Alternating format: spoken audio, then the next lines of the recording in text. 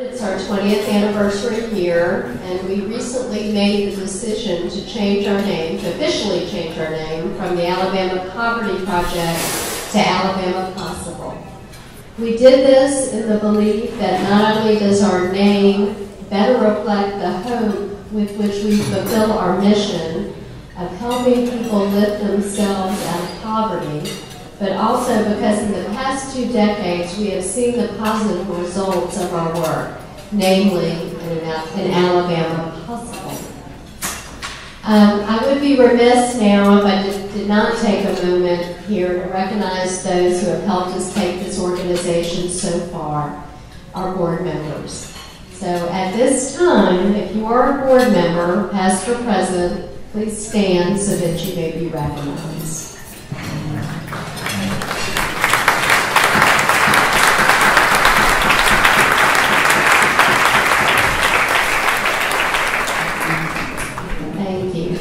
In addition, I want to recognize Christina Scott, who probably just sat down to have a bite to eat, our executive director. Christina has been with us 5 years now and truly is the driving force behind all we do. She is passionate and committed to a better Alabama and exemplifies this passion in all she does. Thank you, Christina.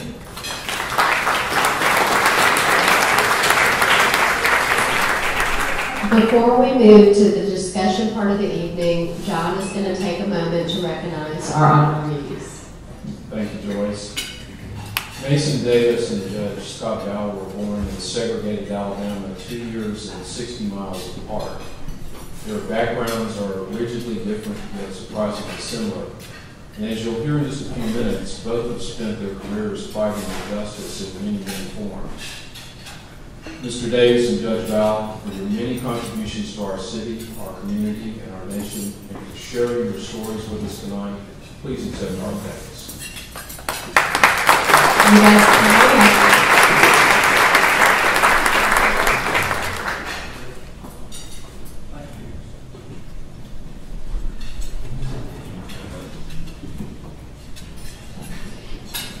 Can you guys come take a seat? The seats in honor, the hot seats. And it's my pleasure also to introduce at this time Eric Velasco, who is a former reporter with the Birmingham News, who will moderate what promises to be a wonderful discussion tonight. So you guys feel free to eat, pretend like we're in our living rooms, and just enjoy. Thank you for being here. I have a dream that one day this nation will rise up, live out the true meaning of its creed. We hold these truths to be self-evident, all created equal. I have a dream that one day down in Alabama, with its vicious races, with its governor having his lips dripping with the words of interposition and nullification, one day right there in Alabama, little black boys and black girls will be able to join hands with little white boys and white girls as sisters and brothers. Those powerful words were spoken 50 years ago tomorrow by Dr. Martin Luther King during the March on Washington to seek racial justice. In a way, we're living that dream tonight as we gather in the name of justice for the least among us. Blacks and whites, natives and immigrants, and broken bread tonight. But the very existence of this organization shows we still have a long way to go before we, as Dr. King put it 50 years ago, make justice a reality for all God's children. Justice takes many forms: social justice, economic justice, educational justice, and legal justice. Tonight, Mason Davis and Scott Vowell will provide perspective on legal justice, the foundation for all the freedoms a righteous society offers its people. Mr. Davis and Judge Vowell, who both came of age professionally during the Civil Rights Movement, will discuss how access to justice has improved during their careers and where it's still lacking. They will tell us what we can do to, as Dr. King said, help make justice roll down like waters and righteousness like a mighty stream. Mr. Davis, what inspired you to seek a career in justice? Well, there's a couple of things. Can you hear me? No.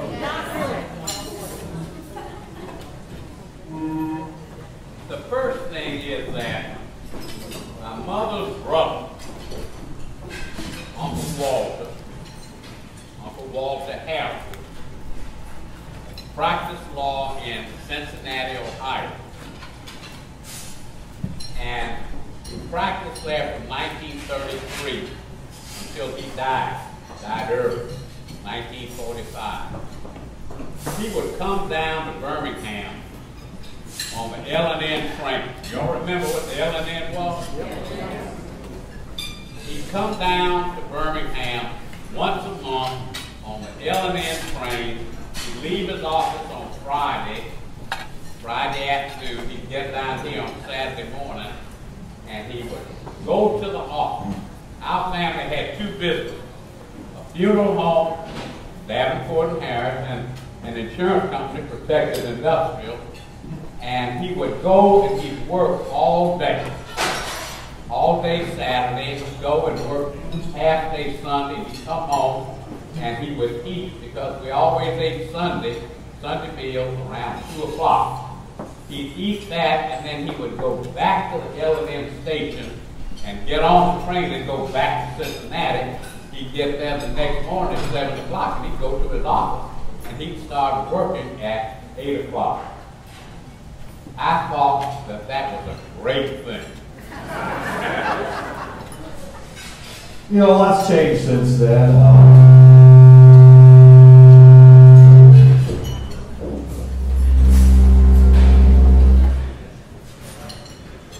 Breaking that country broke out apparently. A lot's changed since then. You know, tell me a little bit about what should be the simple act of registering the vote. What was your experience in that case? In 1958, I was home from law school, and my mother said, "Why don't you go down to the courthouse and register and vote?" So I got in the car and I went down to register and vote. They had a pretty lengthy application that you had to complete. There were 3 persons in the registrar's office. And Judge Vowell, that office was down where the tax collector's office is today. One of the offices near there. And I went in, I filled out the application, and they asked me to explain the 14th Amendment of the Constitution. They gave me a literacy test. I had already finished college. My mother had 10 brothers and sisters, 9 of whom lived, all of whom had gone to college. On my father's side, there were 5. All of them had gone to college. All of them had graduated. And I had graduated from Talladega College. I was a 3rd-year student in law school, and she asked me to do a literacy test. I was totally embarrassed and insulted. So I started telling the 3 of them about the 14th Amendment. I just taken a year's course in constitutional law. So I told them everything that I could about the 14th Amendment. Jude says that I embellish this every time I tell it. But I think I talked about 30 minutes. And I told them about all the cases, Smith versus Allwright, Terry versus Adams, all those cases about the 14th Amendment, and they didn't understand a thing. Not a thing. But they were giving me a literacy test. Because of that, I knew that I was going to come back from Buffalo, Birmingham, and practice law. That really was the reason why I came back. I was sent to law school to learn how to be a lawyer and to come back and run the family business. But in my mind, I came back because of that insulting situation. And like many peers and other African Americans seeking higher degrees, the state subsidize your education outside of Alabama? Yeah. If you went to school in Alabama, if you were white and you went to law school, there was only one law school in the state of Alabama during that period of time, that was in Tuscaloosa. It is still the only state-supported law school. There are other private law schools, Sanford, Cumberland, the part of Sanford, Jones, Birmingham. All of those are private law schools. But if you went to school at the University of Alabama, once you graduated, you were what was known then as pass-on privilege. You were given your license as a lawyer in the state of Alabama just because you had graduated from the University of Alabama. I had graduated from the State University of New York. There were others who had graduated from Harvard, Yale. We had to go in and take an examination. But in order to get to that point, the state paid me the difference in the cost of attending the University of Alabama as a resident of the state of Alabama and the cost of going to the State University of New York. Plus, they gave me train fare up there in September and train fare to come back in June. They didn't give me any portion of yes they did. They paid a portion of my room and board. But that was also another insulting situation. Now, Judge Vowell, you too went to an out-of-state law school. What was that? Well, Mason and I sort of have the reverse image of what was going on at the time. I was an undergrad at Auburn, and the dean of the College of Liberal Arts was a friend of ours, and he had heard about a program that the legislature, the General Assembly of Virginia, had just put into effect. They thought that there were too many Yankees at the University of Virginia Law School. So the legislature created scholarships for white boys from each of the former Confederate states. Well, I won one of those scholarships from Alabama, and that meant that I could go to law school at Charlottesville for less money than it would cost me to go to Tuscaloosa. And as an Auburn man, I wasn't too eager to go down there. So I was sort of also an affirmative action. But one of the problems with it, though, is that we were caught up in this scheme of the Alabama grads having automatic admission to the bar. Those of us who went to law school out of state had to take the bar. And I think that one of the primary purposes of the bar exam was to bar African Americans from becoming lawyers. That's right. So we were all terrified. There were 5 of us. If we were going to get caught up in that net.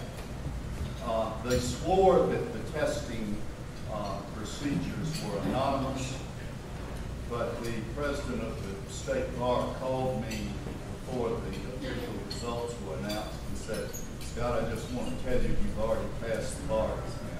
So I don't think they were anonymous. What kind of room did you have at UVA? Well, I lived in one of Mr. Jefferson's own rooms for 2 years in the West Wing, heated by a log burning fireplace. And it was a great experience. You said before you were very much a child of your era, and yet you went through somewhat of a change in your attitude toward the community in which you lived and what was going on. Tell me a little bit about that. Well, I finished high school in '55, so we were of the Eisenhower generation. And my generation, and there are not many of you who are still here, we had no idea that we could question parents or teachers or the way things were. This was before the 60s. And we did what we were told to do. And my education in Alabama was totally and completely segregated. From the day we started first grade until day I graduated from law school. And I am ashamed to say we didn't think anything about it. We didn't think we could do anything about it. And it wasn't until the 60s yet that we realized there was something that could be done. I just think that we accepted it because that's the way things were. And I'm sorry that is the way it was, but it was. And I think it's part of our journey. And your first job out of law school was pretty pivotal in that transition for you, right? It was. I went with a small firm. Some of you may have heard of Mr. Roderick Beddoe. He was a great trial lawyer. He was a friend of Clarence Darrow. And so I toted his briefcase for several years. And he was, in many ways, ahead of his time. We didn't have a segregated waiting room. We represented a lot of people who were victims of Will Connor's police brutality. And on Monday mornings in our office in the Massey building, it was just filled with people who had been mistreated. So I think that representing those people and just seeing the inherent unfairness of the system we were dealing with caused me to reassess all of that and to change the way I Mr. Davis, access to justice through the court system has changed considerably during your career. Tell me a little bit about one of the early cases you had representing civil rights demonstrators. Well, I passed the bar and was issued my license in April of 1960. The next year, 1961, was when the sit-in demonstrations began. They began first in Greensboro, North Carolina. Then they moved over from Greensboro to Nashville, and from Nashville they came down to Huntsville. I practiced with two other lawyers, Orzell Billingsley and Peter Hall. We were hired by a group of folks in Huntsville to come and represent over 100 black students from the high school. High school's name was Trenholm High School, Alabama A&M College, Oakwood College. They had gone down to a drugstore in the middle of town. Huntsville was a very small town during that period of time. It was a cotton town. There was a drugstore that was known as the Terry Hutchins Walgreen Drugstore. The kids came down, they went to the drugstore, and they would sit and they would attempt to order a hamburger and a Coca-Cola. The waitresses had been put on notice that if they came in, to alert the police, and the police would come and they would arrest the students. The charge was trespass after warning. I don't know how you can trespass after warning, but they were arrested for trespass after being warned by the waitress not to come in and order, not to sit down. So they went to jail, over 100 of them. Orzell, Peter, and I would drive up to Huntsville every morning. We would try maybe 10, 15 of them every morning in the city court. The judge's name was Horace Gall. I'll never forget it.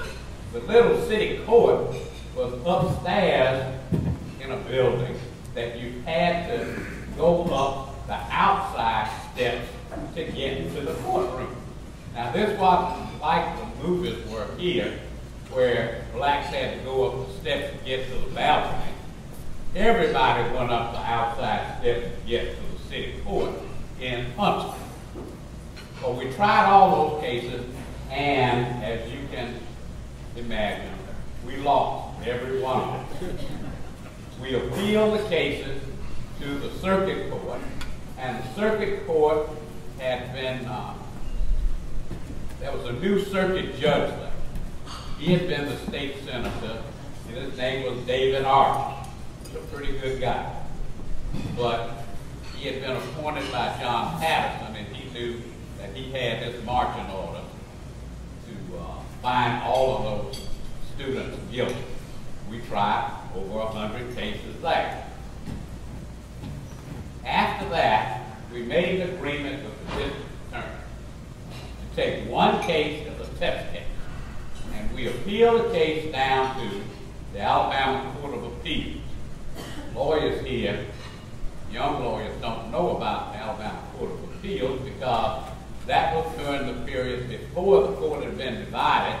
There was no court of civil appeals and there was no court of criminal appeals. This was the Court of Appeals, and it was presided over by a woman. Her name was Annie Lola Price. She got she got that one case. And 3 months later, we got an order from Judge Price finding that the cases had all been reversed. You know why they were reversed? Because they did not take a warrant and put that into evidence. So she said there was not anything that they could have been tried for. So we won all of our cases.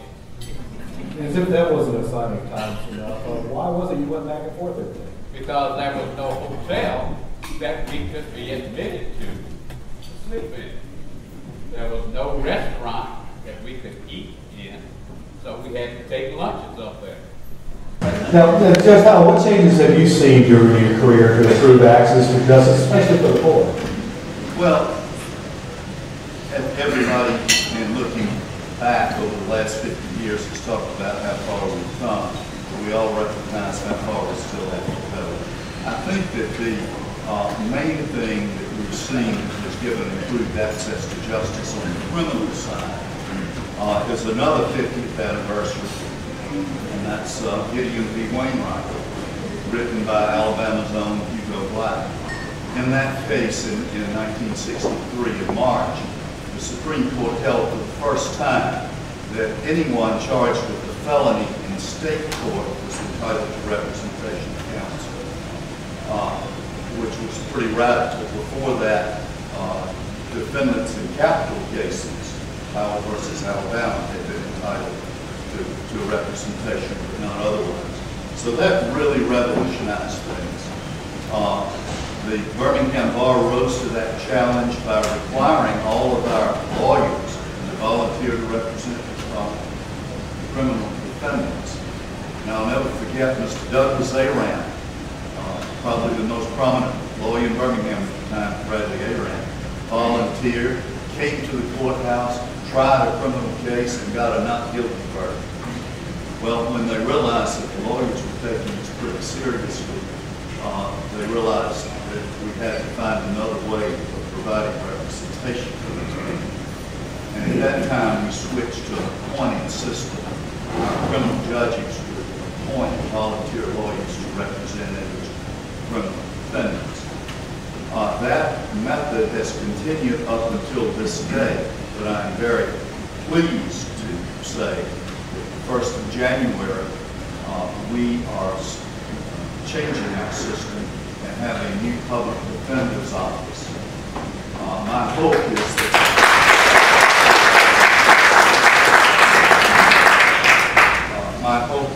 that it will provide better representation for indigent defendants at less cost to the taxpayers than I think it will. Some of the appointed lawyers have done a great job representing their clients. Others meet their clients for the first time when that case is set for trial on Monday morning and simply enter a guilty plea and send their bill to the state payment. So I think that this new system will work. We have rented offices. We're now in the process of hiring lawyers. And I can anticipate that before long that the public defender's office will almost mirror the district attorney's office because about 90% of our defendants are indigent and qualified for representation. Now, the civil side, there is not a right counsel. What's been done on the civil side? Well, I wish there were a right to counsel. If you think about the consequences of some civil litigation, they're about as serious for the parties as criminal cases are. In a domestic relations case, nothing's more important than custody or disposition of your home or eviction from a home in foreclosure. There is no constitutional right to counsel in those cases. The Birmingham Bar has a program called the Birmingham Bar Volunteer Lawyers Program, and we've just revised it in the last few years, and it is doing a wonderful job. What we're doing is there are many young lawyers out there who want to try cases. Most litigation has gotten so expensive that very few cases are actually being tried. So we've got these young lawyers who want to be trial lawyers. We've got this vast pool of people over here who desperately need civil representation. So the purpose of our volunteer lawyers program is to train these lawyers to represent these people and to get this supply with this demand. And it's working very well. Right now, over 2,000 of our Jefferson County lawyers have volunteered for that program. And it's working. We've still got a long way to go. But I think that's one of the great improvements we've seen. Now, many of the courtrooms in our state reflect the communities that they are representing, but there are several in our state that do not. There's a difference. Judge Vowell was telling us mainly about the state courts. The federal courts have set up a federal defender office, and it mirrors the U.S. Attorney's Office. That's needed because in Alabama, have any of you read a book called Slavery by Another Name? It tells a gruesome story. Back in the early part of the 20th century, the late 19th century, on up until the 1920s. In the state system, you would have defendants who were found guilty. They were fined. These people couldn't pay a fine. So they were leased out by the state of Alabama to the iron company, the ore mines, the coal mines. And the conditions that they lived under are too bad to even think about. That convict lease system was around for many, many years and is one of the bad spots on the legal system in the state of Alabama. So with the indigent defendants and with the defendant system that has been instituted by the courts, I think we're moving away from where we came from. Let me say too, Mason, the U.S. District Court for the Northern District of Alabama has just adopted within the last 2 years a public defender's office. That public defender is being a tremendous help to us on the state court side in setting our program up. It's just been amazing to see the federal courts and the state courts working so well together to provide this needed service. I read an article in really it's an editorial in the New York Times, August 26, 2013. I'm going to take a little bit of time to read portions of this article. Observers of the federal court system cannot recall the last time such a thing has happened, if it ever has. Chief judges in 86 of the 94 federal district courts around the country, more than half of them Republican appointees, have now joined to sound an alarm about the grave damage to the nation's justice system caused by years of flat financing followed by Washington's lunatic across-the-board budget cuts known as sequestration. The cuts have also put the public safety at risk by reducing the number of probation and pretrial services offices available to supervise defendants awaiting trial and individuals released into the community after serving time in prison for serious crimes. The judges expressed particular concern about the crippling reduction in the funds available for drug, mental health, sex offender treatment, programs and for drug testing, and electronic and GPS monitoring of offenders. These moves were necessary, that is, the reduction of the money.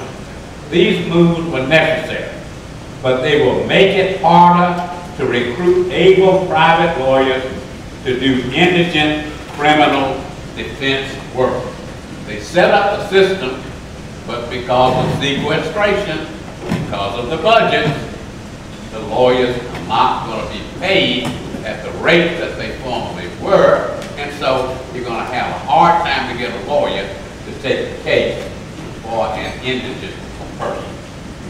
And if you think the reduction in funding is bad for the feds, you ought to look at what's happening to the Alabama courts. Every year since '03, our appropriations have declined. And every time they have declined, we lose employees. We have cut back. We tried something called remediation courts to try to stop recidivism by getting to the root cause of a lot of these crimes. We've had domestic violence court, we've had drug court, we've had mental health court, and other specialty courts, and the funding for those has dried up.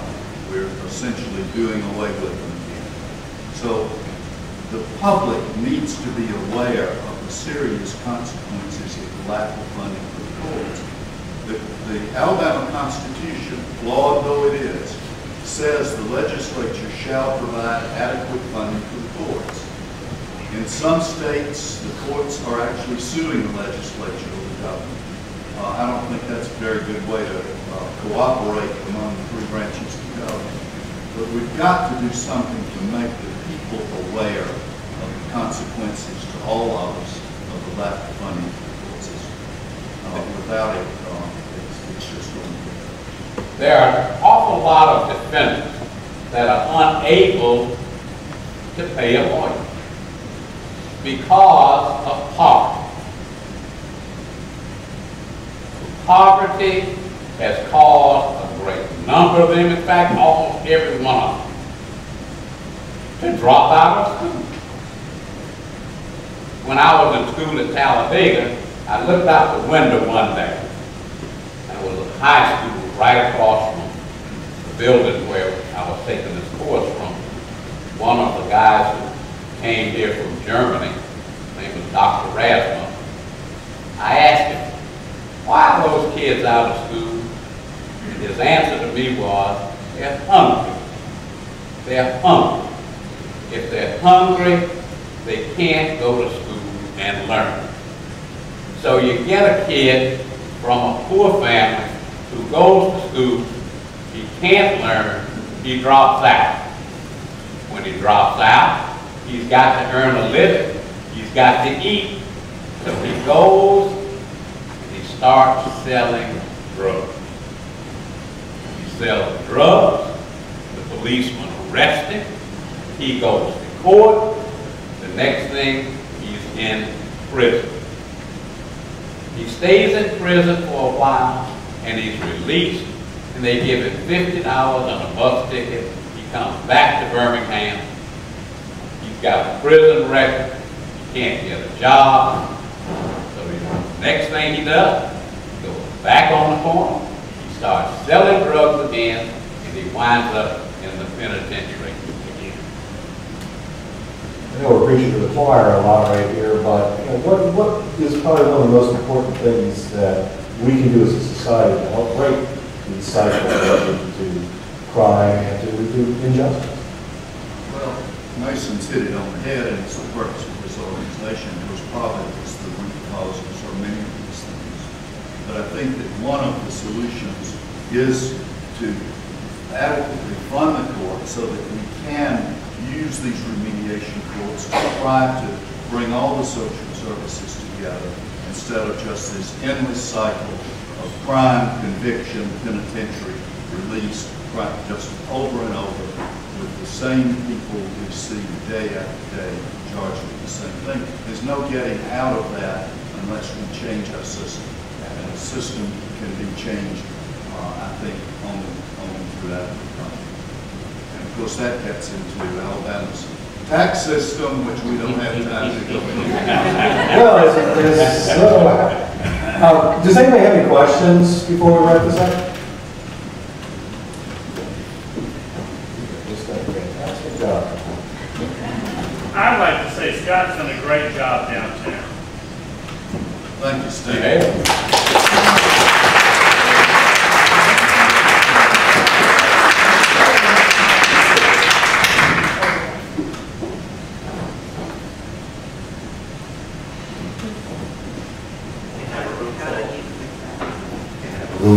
Without somebody saying something, so I'm going to get back with Alabama Appleseed. My question goes to the issue of funding of the courts. And one of the problems right now, and I don't intend to get into a specific case, is that there's an institution that takes charges against judges, and if they're found, then they charge those judges. This happened a couple of years ago with the current Chief Justice. And that body is about ready to lose its only prosecutor, and as a state, we will no longer be able to take misbehaving judges or judges that ought not to be on the bench and to try them. And if that continues to be the case, my question to you too is how is that going to reflect on the judiciary and the legal profession as a whole? Well, I'd like to respond to that if I may. We have a very ineffectual method in place for disciplining our judges. That is made even worse by the way we select our judges, by partisan elections. We're getting people on the bench who are simply not qualified to be on the bench for a lot of reasons. But doing away with the prosecutor, the Judicial Inquiry Commission, will in effect do away with the only policing we have. And we all know that without threat of being caught, that people tend to do bad things.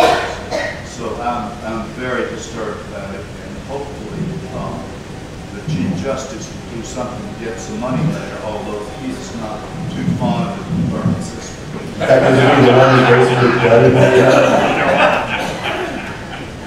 Anything else? You said earlier that you were preaching to the choir sort of in this room. I think probably everyone in this room is real concerned and talks and thinks a lot about the recidivism issue and what it costs the state of Alabama and opportunity costs to what these people could be doing if they weren't going in and out of jail. My question is, what do you say to people that you encounter who still think the way that a lot of people thought 40 years ago, that this is the natural state of things? How do you convince people that it's in their interest, that they're not people like us who care about these issues anyway, that they should make a change so that we don't have productive citizens in prison all the time? Well, I think Eric Holder made a great step forward last week when he pointed out to people that this doesn't mean you're soft on crime. or that you're turning dangerous people loose on society. It simply means that we've got to use better judgment in the way we combat lawlessness. It costs $5 a day to monitor somebody for drug court. That's a program where they let them out, they're tested randomly and make sure they're clean. They make sure they have jobs, and if it's a nonviolent crime, when they complete that program, the charges are dismissed, so that person doesn't have to live the rest of his or her life with that record. But without that, you're spending $50 a day to keep these same people in jail, where they're not learning any trades, they're not learning anything other than other ways to get in trouble. So it's just a matter of dollars and cents, if nothing else, even if you put the humanitarian issues aside. Why do you think we've got messages so far from some of these people? I think it's lack of funding by the courts. We've had that money taken away from us by the county commission, and we know the shape they're in bankruptcy for crying out loud. So they don't have the $50 or $5 a day, and therefore they stay in jail for $50. The county doesn't have the money because in the Constitution, home rule is denied to the county, to the city. And because of that, you've got to rely on a legislature to do something about the taxation system. All of us know that they don't want to do anything with the ad valorem taxation of land. And that's where the money comes from. I think I'm sort of making the point that I think prejudice is still very much alive and well, unfortunately, 50 years after the speech that Montgomery's prejudice against Birmingham, and there are plenty of people who are still prejudiced about people who are different, people who are poor, who are different color, and you think. Well, Lock them up for a week is a populist message, and that's unfortunately what passes for political education too often in the state. But y'all make great.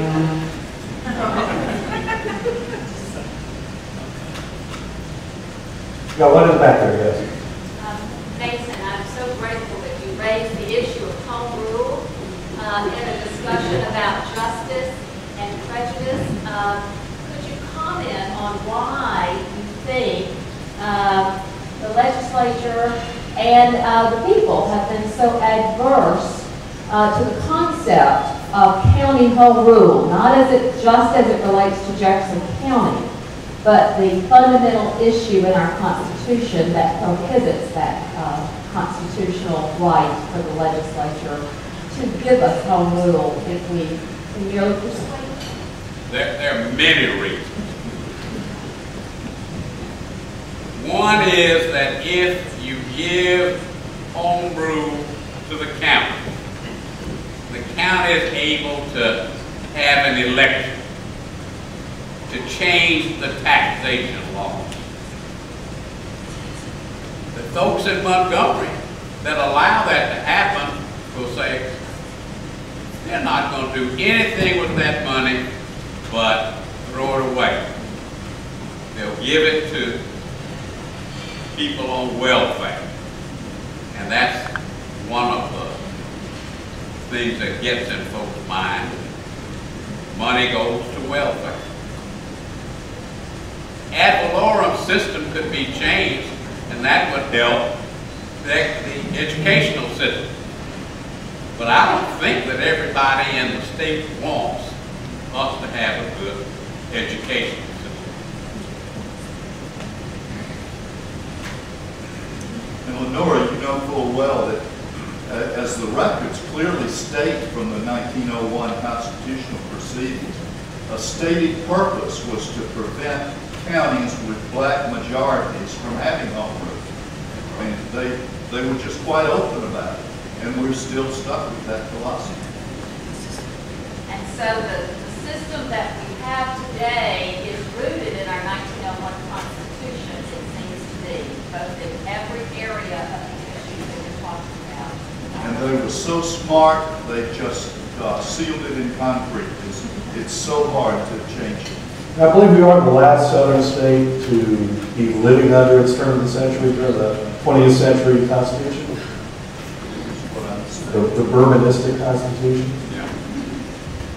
Lenora, we thank you for all the good work you're doing. No, I thank you guys.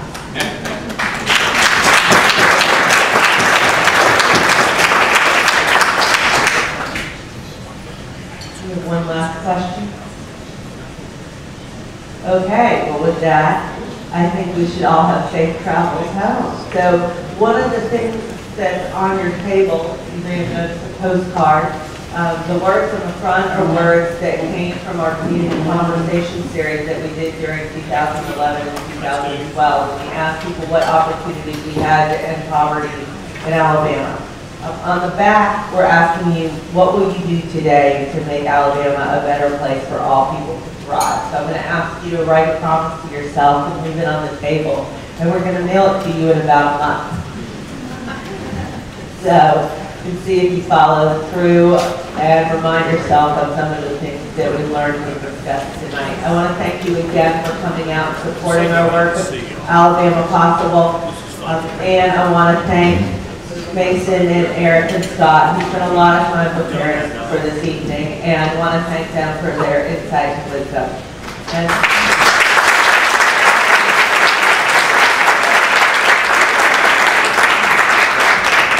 y'all have a great night. Thank you. All right,